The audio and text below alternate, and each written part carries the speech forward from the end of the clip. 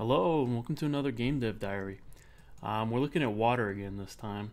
I've updated water to work with the new block system. So first I'll show you what it looks like when you just dump some water on the ground here. And it kind of spreads out, and you can see it matches the block size, so the water, just like the blocks, are not as big as before. I have it set up so well, let's take a look at what it looks like in a container here. So you notice the little wave texture turns white when it's moving faster, or if it's like transporting more water. And on the back wall here, originally I had it had sort of like a banding effect with the colors, and I spent a lot of time trying to get this gradient, this smooth gradient, to look right. So let's come over here and add a whole bunch of water to the pool over here. And you can see as it's sort of turbulent, the water's white, and then as it calms down some, it turns back into like a darker blue color.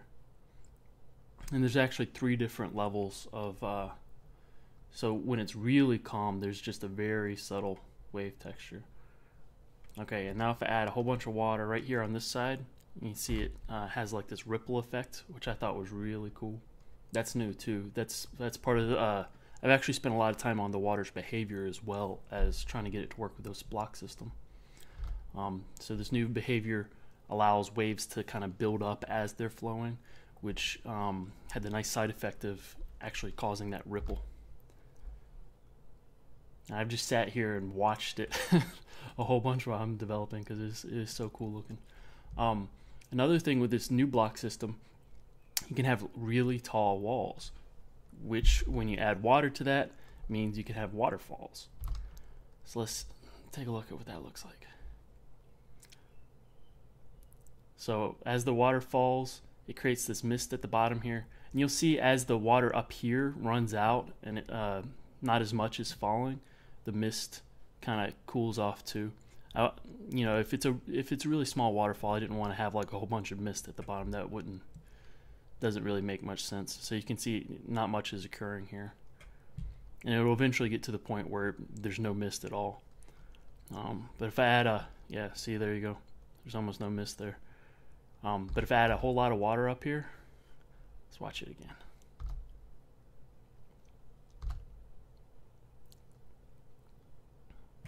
You know, it really feels like a tall waterfall because all the mist and stuff. I thought it was pretty cool.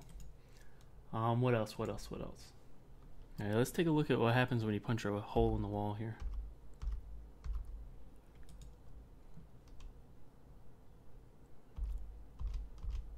It just starts going everywhere.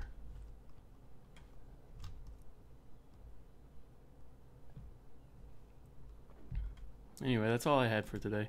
I already did a water video, video number 10, and I have a playlist linked in all of my videos, so it's easy for you to go back and watch old videos if you want. That's all I got for today. Next time's probably going to be looking at doors and how roofing works with the new block system, and item chests maybe. But of course, whenever I say the next video is going to be this, it ends up being something else. So I don't know. We'll see. Thanks for watching.